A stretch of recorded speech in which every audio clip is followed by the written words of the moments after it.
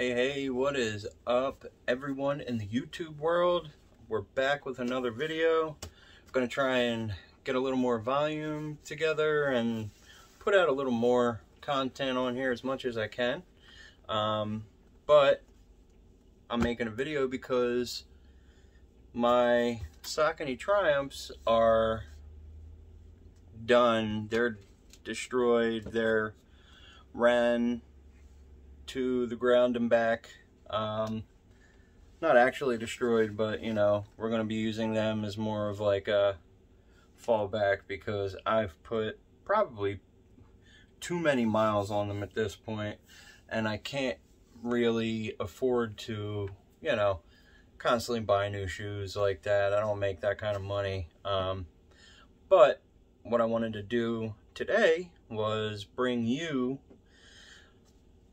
a review, unboxing, let you know progress, what I'm doing, and kind of show you what I just got. I did this last time when I bought the last pair. I'll show you. Literally have them on still. But I had the Saucony Triumph 18. And these things are, yeah, there's no tread left. I literally, like, there's a hole in the heel, but regardless, that's beside the point. They did very well. I ran 7 races in these things so far. Just started doing races a few months ago, and I've been trying to do one a month. Anyone that's followed me and my story and everything knows pretty much what I've been doing. I try and post daily motivational stuff. Just kind of try and keep the post going to keep you motivated. A little bit of accountability in there as well. But today, we just ran to Charlotte Running Company because I like to support local as much as I can. And went and picked up some new shoes. Tried a bunch on again. These just, I can't, they just felt right. I tried to try a bunch of different brands, and I just grab whatever sticks out to me, what feels best on my foot. You know, I do a little bit of movement in the story while I got them on. Tried a few different kinds, and well, this is what I ended up getting. So like I said, my Triumphs did me well. They were great. I'm still using them because I'm going to use them more as like a daily trainer kind of thing now, and when I'm really doing footwork, speed, that whole kind of stuff, I'm going to be using these new ones that I got to try and lessen the miles on them, just because, like I said, you know, running shoes aren't really cheap. And the amount of running that I do now, running and walking combined, you know, I gotta make sure that my feet are good. It really helps with just the longevity of my knees, my legs. And I was using just regular old shoes before, and this is just personally speaking. They weren't bad or anything, you know, just normal sneakers, but they were more for flashy. They were more for, you know, showing off and going out and dressing up and trying to match outfits and stuff like that. These are, I guess you could consider this more of a tool than anything. You know, what's a carpenter without his hammer and nails, you know? Now, I am far from a professional. I am not a doctor, none of that kind of stuff. I just do what works for me and what helps me progress the best that it can, and what helps just overall recovery and everything. And I can say without a doubt, since I started wearing actually running shoes to run and walk and just basically get all of my miles traveled daily in, it has helped tremendously. So, with that being said, went today, picked up some new ones, and what I ended up getting, and like I said, I tried a few different kinds again, some new, you know, a couple brands, dropped some new things, and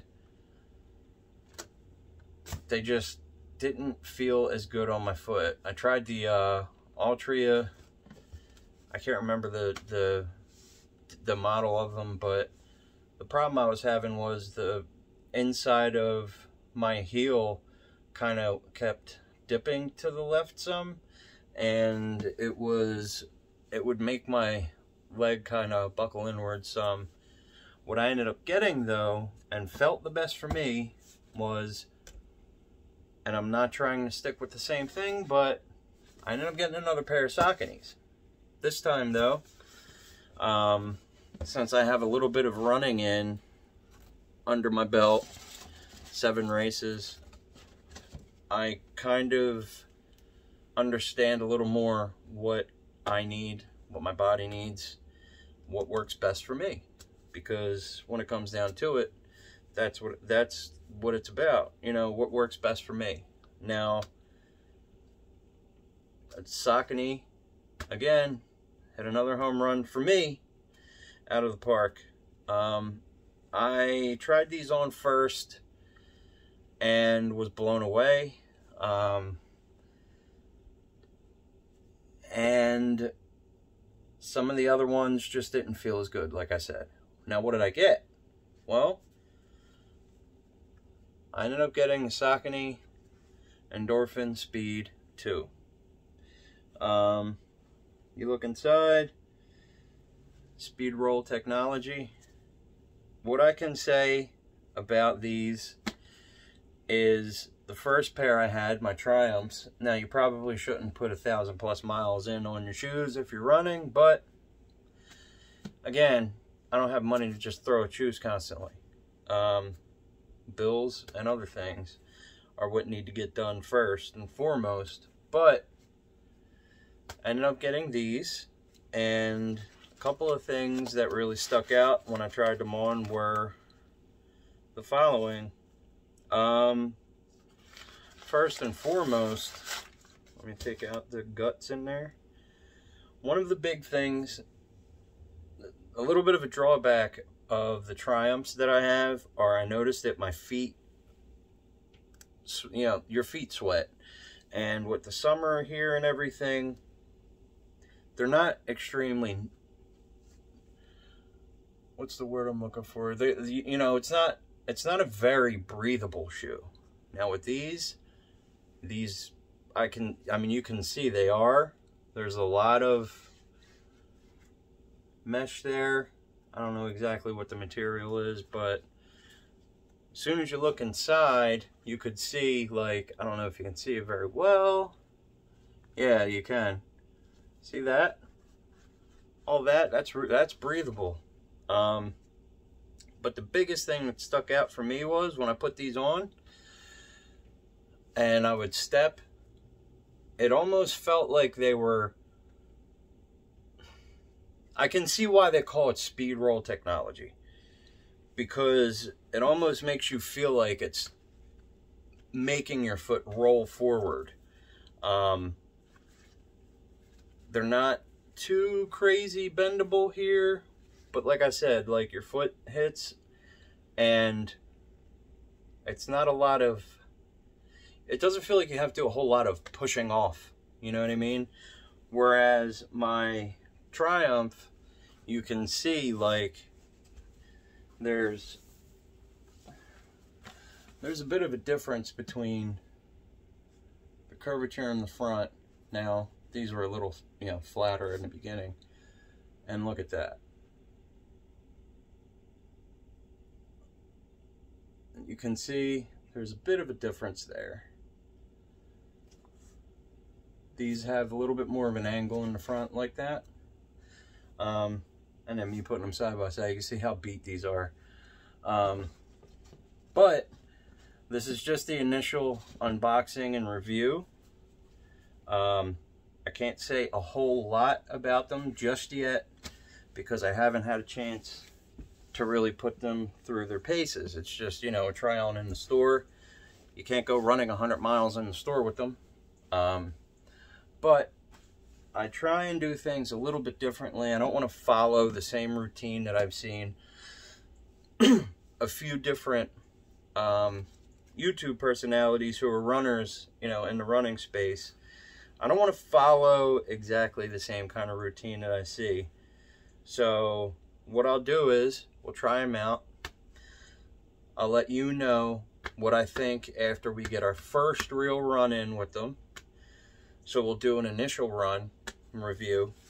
And after we get, I don't know, probably 100 miles in-ish, so maybe 2 weeks of running, we'll do another look back and see just how they're holding up, how they're faring for me. Now, again, are these going to be the best for you? I don't know. I really don't know. I didn't think that Saucony were going to be such a home run for me. But I can say this is the second pair I bought, and that's after me trying a whole bunch. They are not as soft inside as my Triumphs are. My Triumphs are basically like walking on clouds, but they're a little heavier. Now, that's not to say that these aren't soft. I mean, these things are pretty soft too. But we're going to get some miles in, and after we do, I'll be back, let you know what I think.